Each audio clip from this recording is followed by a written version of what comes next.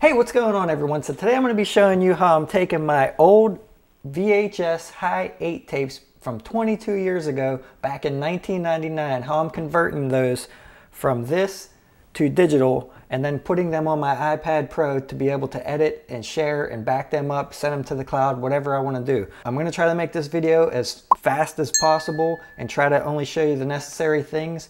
But if you have any questions, make sure you guys comment down below and I'll be sure to try to answer any questions that you may have.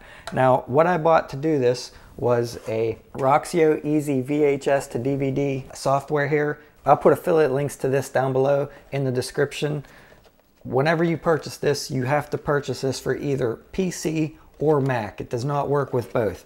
I was trying to find a solution to where I could plug this directly into my iPad. Thought that would make things a lot easier if I could do that, but I could not figure out any way to connect this to my iPad Pro to edit the videos. So I'm putting them on my laptop, then I'm going to transfer them there to my iPad and do all the editing on there. Like I said, this is an old high 8 VHS camera, but this will work with regular VHS, high 8, digital 8, many different formats. So when you get this software, basically what you get is an installation CD. If you're like me and don't have a drive to install the CD, they give you a link where you can just download it directly. Now, you don't need any key codes or anything to activate the software, but you do need this for the software to be active. Without this, the software will not work. Basically what you have here is an RCA cable connection for both your audio and your video. So if your device is exporting through RCA cables for the old style TV, then it should work with this device. And it also has an S-Video input, which my camera supports,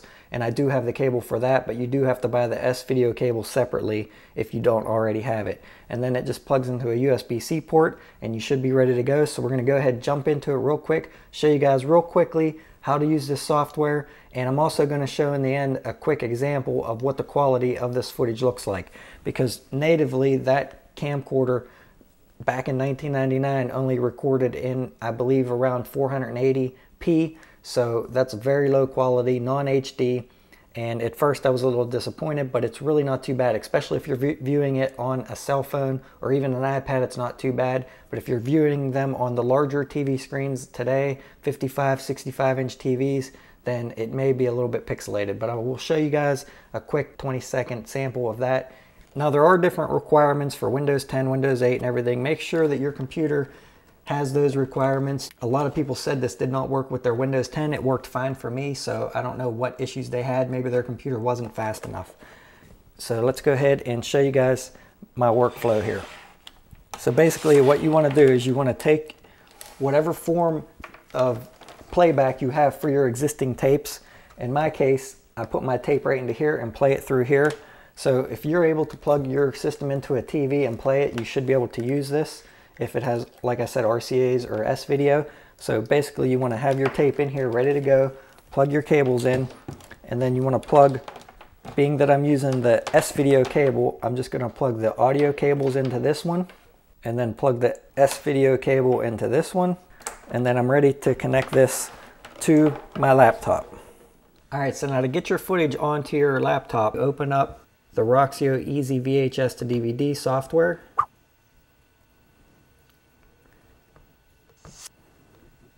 Click on video, start a new project, and then up here in the corner you hit video source.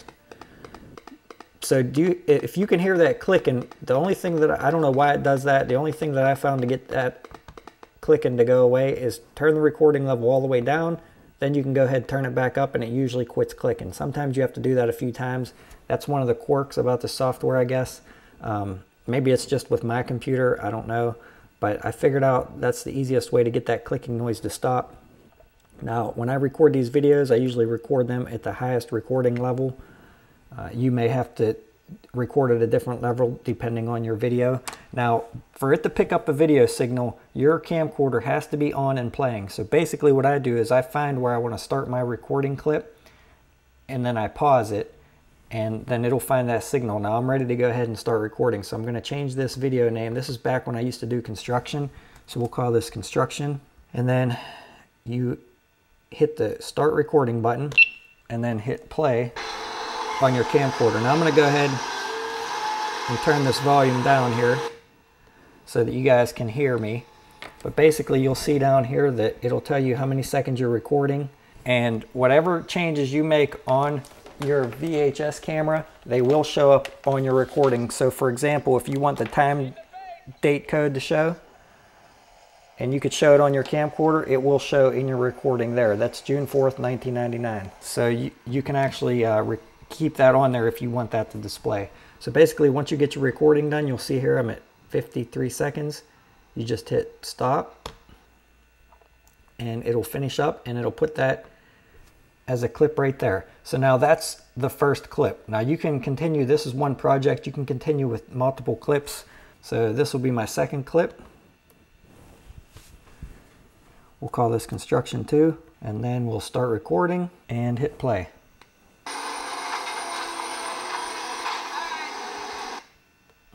And there's me back in 1999. So we will stop.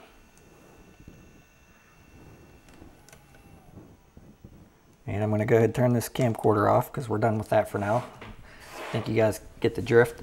So now I have 2 clips in here in my, basically my project. So you can, basically these are already saved to your computer, but they're probably not saved in the format that you're going to want. So you can go to enhancements if you want. You can go to each of these videos, and they do have some enhancements that you can do. I've played around a little bit with the denoise. That's really the only one I use. They have stabilize and color correction, but I pretty much will do anything like that in my editing software if I need to.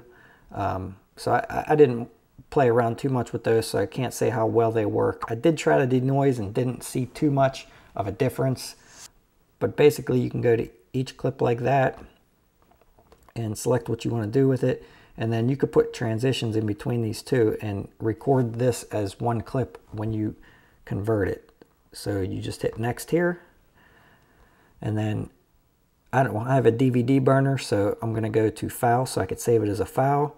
And I always open up advanced settings and save it as H.264 NTSC. Let's switch this over first over here. Resolution to 720 by 480, 16 by 9. NTSC 29.97 frames per second. And I always choose the best quality because I want this video to look the best.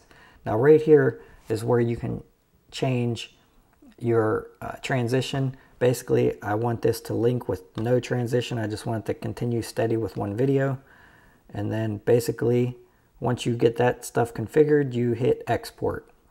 Now when it saves it as an MPG file initially before you export it into an H.264 file, and it will not play natively on a Windows Movie and TV app, but it will play on Windows VLC player or Windows Media Player. But once you convert this, you should be able to play it on any media player or on your iPad. So once this is done, I'll show you here where the file goes and how I get it from there onto my iPad for editing. You can see the project completed successfully, so we'll go ahead and hit done. And I'm going to close out of here. Now it's going to want to ask me if I want to save this as a project. I'm not going to save this one. That way you can come back later on and make a new project. So I can go into my files here and go into, I have it saved to videos and easy VHS to DVD. Now when it initially records onto your computer, it saves it as these MPG files. And that's what I said is not compatible with Windows Media Player or Windows Movie Player. So we're going to go back here, and computer is the one that it saves the rendered files to. So you can see here now it's an MP4 file, which should play on any iPhone, iPad, Windows Movie Player, Windows Media Player, VLC Player, any of those it should play. So this is the file that I'm going to want to transfer over to my iPad. So now to do that, what I'm going to do is use my SanDisk solid state drive. And if you guys want to see a speed comparison on this from transferring from the laptop or the iPad back to this, or from this to the iPad or laptop, make sure you check out my previous video. I'll put a link down in the description for that if you're interested in knowing more about these. So basically, I'm going to plug this into my computer with this adapter, and you'll see it shows up as video clips F here, so we're going to just drag this construction video over to video clips, and I believe it's already done. All right, so I ejected it there. Now I'm going to go ahead and plug this into my iPad and upload it onto there. So take the adapter off here, plug it into my USB-C, open up the Files app, video clips, and it should be at the bottom. There it is there, construction. So I'm going to take that and drag it onto my iPad, and just like that, it is now on my iPad and I can play it from there. Alright, so now I'm going to show you how I edit it. So basically, the app that I use on this iPad for all my editing and every single one of my YouTube videos, I've been using LumaFusion for the past year and it has been working out well for me. So I'm going to open that up. LumaFusion. This is actually my last project I worked on. So this is just going to be really quickly, just to show you real quick. Let's open up a new one here, call it construction. And then we're going to go ahead and find that clip.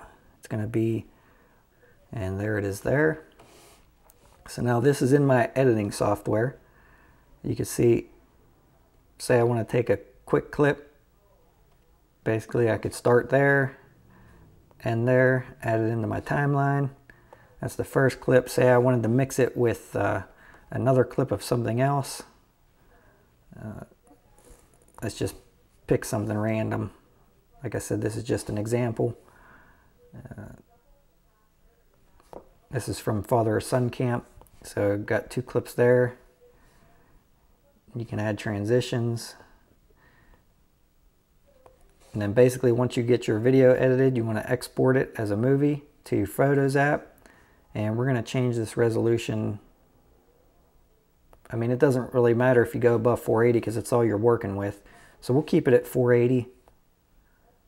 Or let's go ahead and try 720. Let's say you're sharing it on the web. You can select your bit rate, 3 megabits per second. This is going to end up a 7 megabyte file. Go ahead and render that. And now it'll be in your Photos app. So open up Photos. And here it is. Here's the file that I just saved.